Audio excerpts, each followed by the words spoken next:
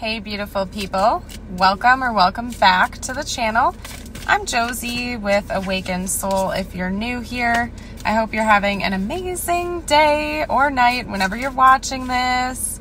We're here for a check-in on your person. I'm pulling their thoughts, feelings, and intentions towards you to get to the bottom of what's going on in this situation right now. We have the Nine of Cups and the Hermit, okay?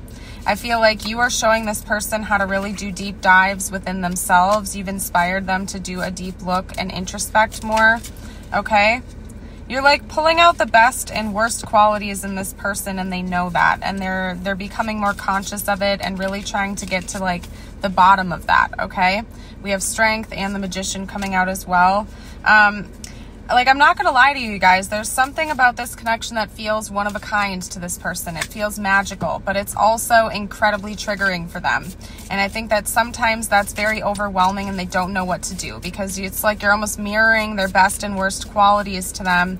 And, you know, when it looks bright and they're happy about what they're seeing, they're excited and they're ready to move things forward. But then when they see something that they don't want to see, it's causing them to retreat and retract, and they want to like avoid it and shut down instead.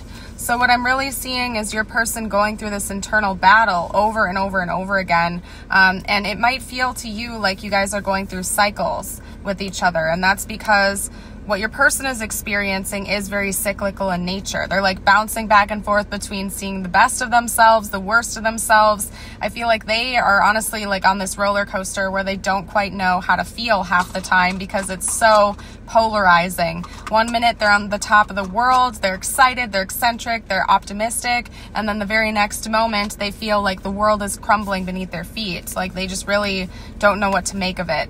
But baseline, they do feel like this is significant, like they don't want to walk away from this connection, at least not right now, because they seem to know that it's happening for a purpose, okay?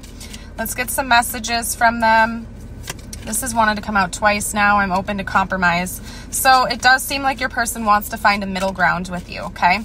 And when you have disagreements or you don't see eye to eye, I think that this person really does want to meet you halfway and figure out solutions that will work for both of you.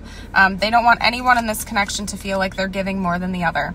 There's an important need for balance here, okay? Balance and reciprocation, mutual respect and understanding of each other. This person seems to really value that and want that for the two of you, okay? I want to start a family with you. Very intense, okay? So for some of you out there, if that's something you're interested in, this person could want that with you. Or if you already have like children from other relationships or